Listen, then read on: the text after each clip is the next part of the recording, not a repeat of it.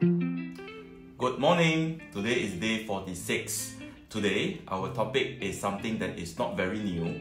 In fact, it's something that we have been using, which especially for myself.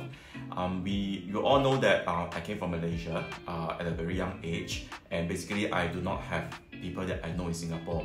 Basically some colleagues and a few relatives. So how do I build my business? Basically, I use a method of cold leads. But from cold leads, it became networking. Okay, so the topic of today is called networking. Well, networking is a word that most agents have been using, but to me, I think a more suitable word should be called socializing. Okay, to socialize with people. So most of us, when we talk to people, we have a tendency of hoping that the person that we are talking to becomes our customer. Well, it works for new agent when you first started the real estate business, because your people around you may not know that you are not doing real estate and they may engage you as a salesperson.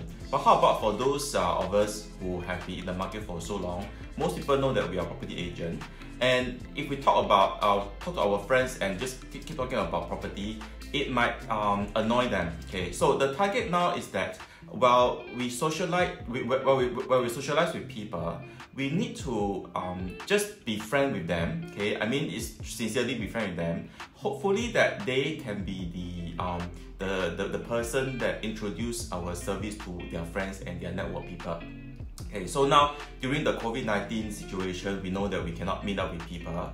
So how about some of the agents or teammates, which I start to see, they start to host some of the so-called talk show, or some of the watch party movies or events on Facebook and social media. This is something that you can consider doing, okay, because this will bring back those friends that you have not been contacting for a long time. So how about you contact back with those of your ex-classmates, ex-colleagues, ex-schoolmates, all your exes, right?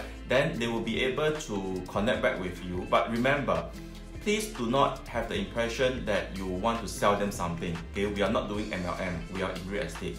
We are a professional business that we provide to people with needs of buying, selling and renting. But we are not pressuring people to engage our service.